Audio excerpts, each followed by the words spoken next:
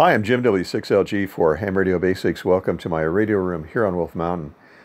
It's 39 degrees in the middle of April, and it's trying to snow here in California, and the sun's not up yet. It's pretty early. Want to discuss setting of miking and ALC and compression on the typical transceiver. Here's the procedure that I use for setting mic gain, and I've used it for many years, and I'd highly recommend you give it a try. I do use a compressor, and I use it all the time, and I recommend that you do that too. But for setting the mic gain, turn the compressor off, put the meter on the transceiver into the ALC position.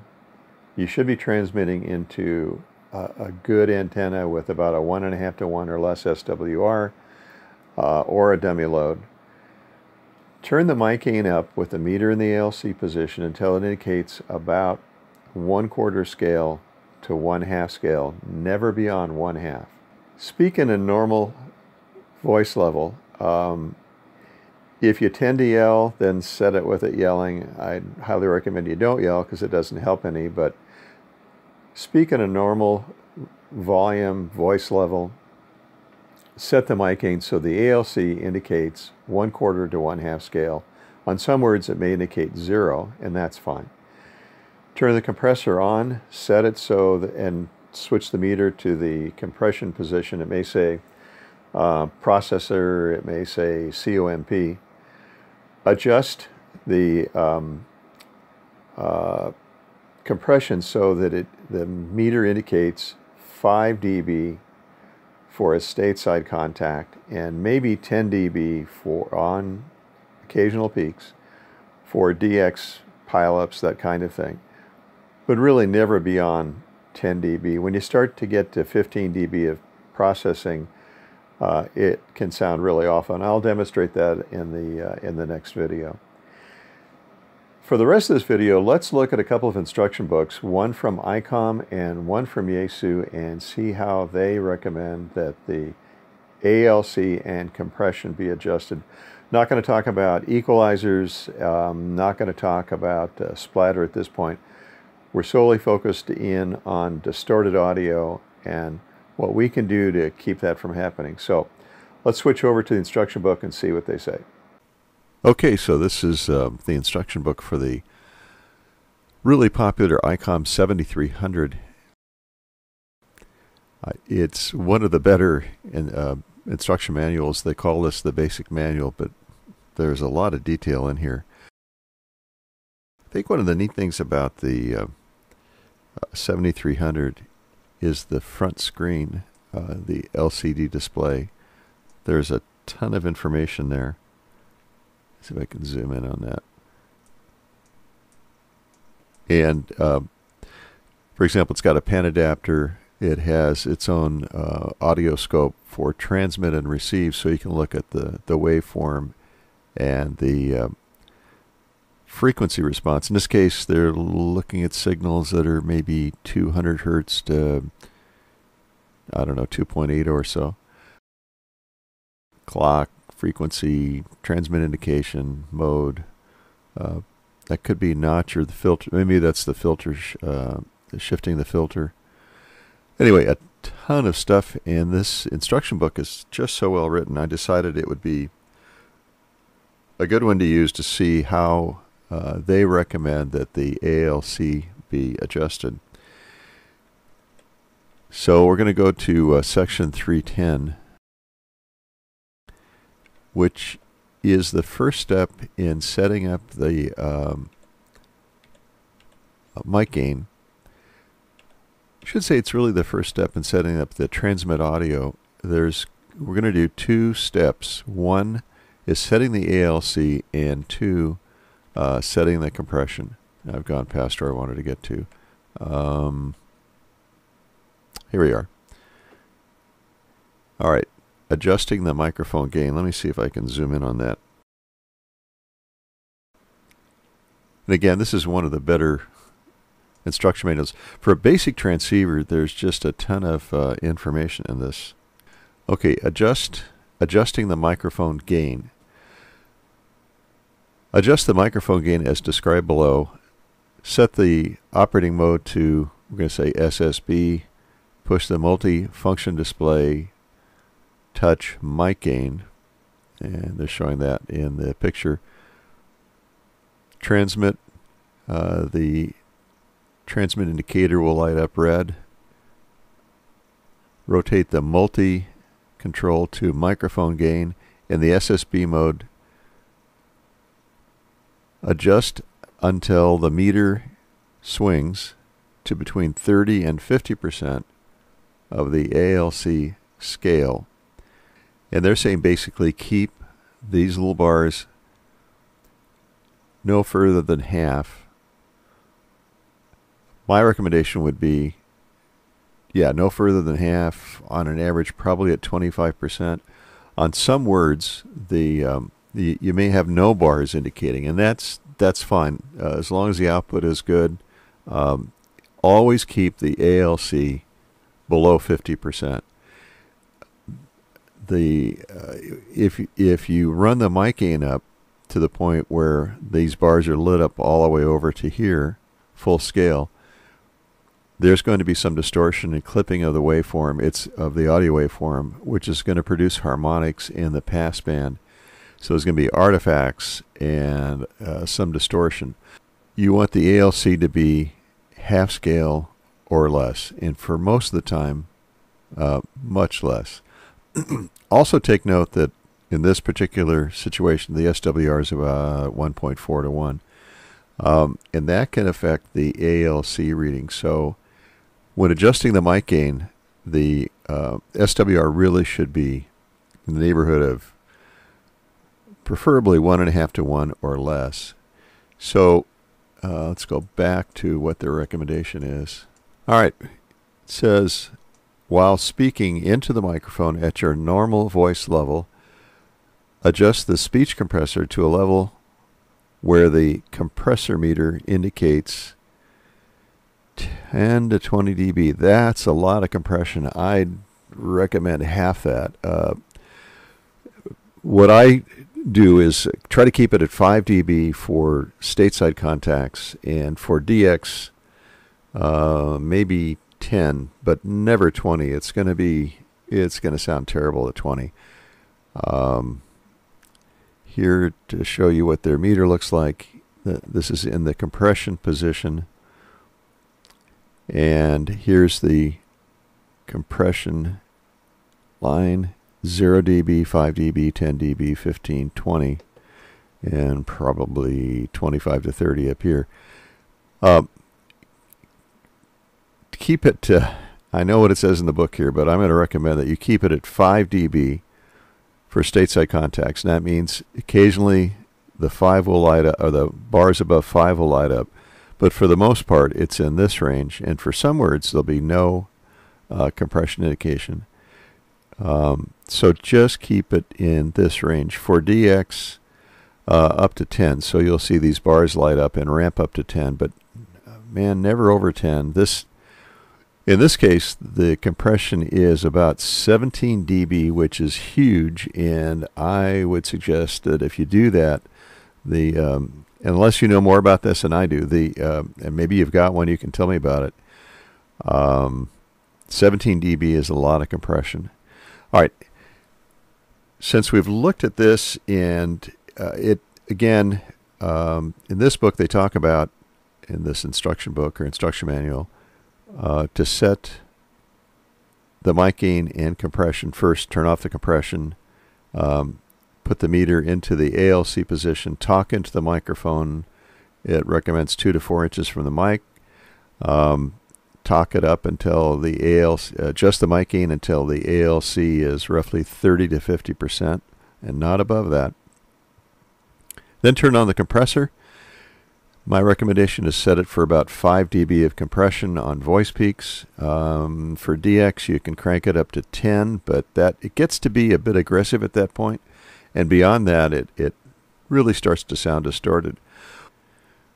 Okay, so now let's take a look at the ACU 950. And I'm doing this one for a reason. There's a video that's gotten about 50,000 views by a young man.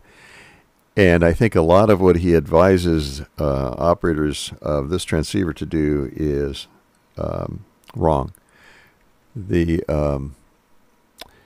ALC meter in this case is right here. Let me get a little closer.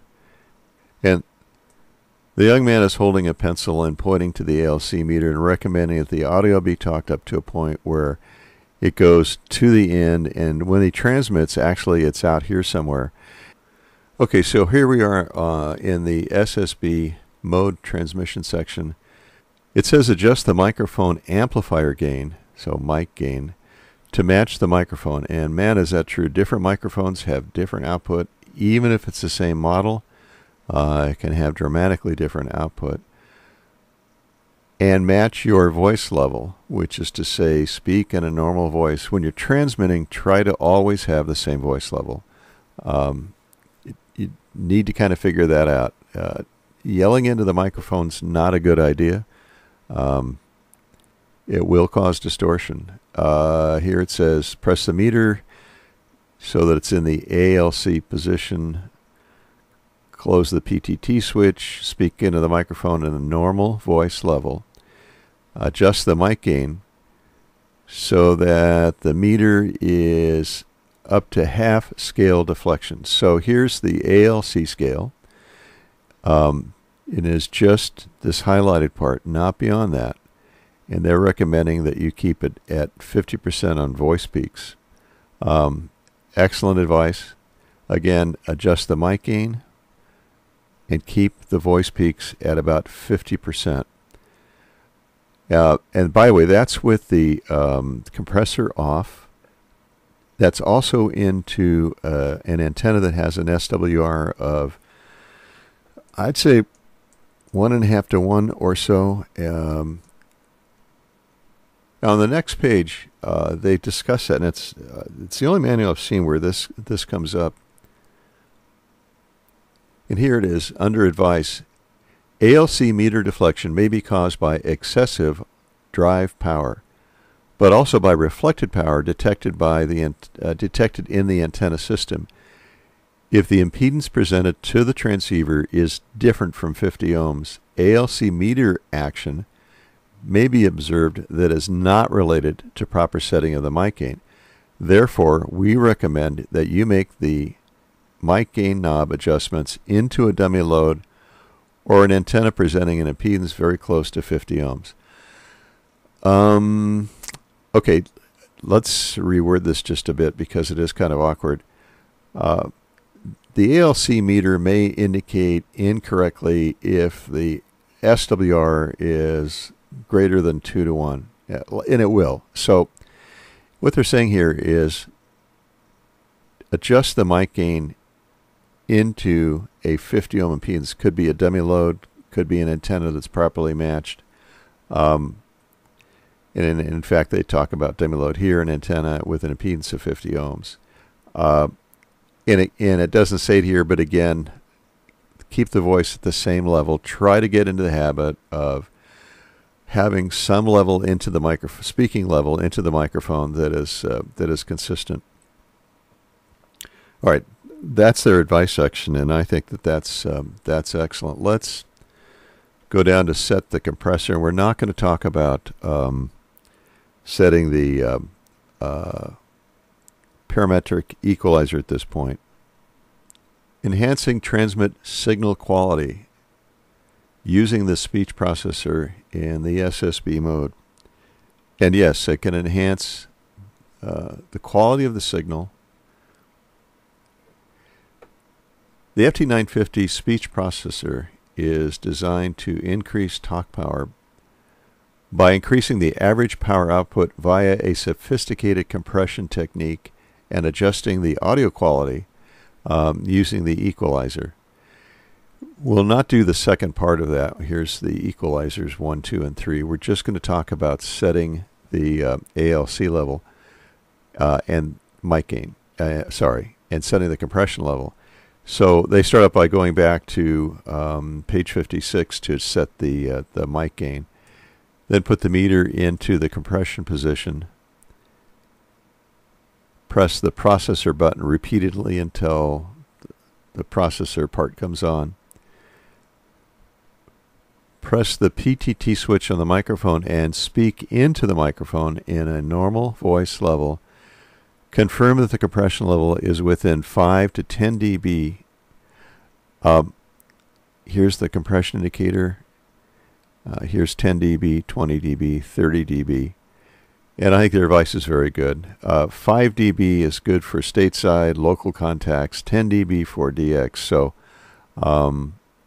again, speaking in a normal voice level, it should indicate no more than 5 dB. For DX, no more than 10 dB. And if you do that, the transmitted audio is really pretty clean. It improves intelligibility. It brings up the average. You'll get comments from guys who are listening to you telling you sound good. So there you have it. We've looked at 2 instruction manuals, Yaesu and ICOM, both very good. The steps for adjusting the mic gain are simple, but often confused. So turn off the compressor. Make sure you're transmitting into a dummy load or an antenna that presents an SWR of something like 1.5 to 1. Adjust the mic gain while speaking in a normal voice level using the mic gain control so that the ALC meter indicates about 50% of the ALC zone. That's with the compressor off.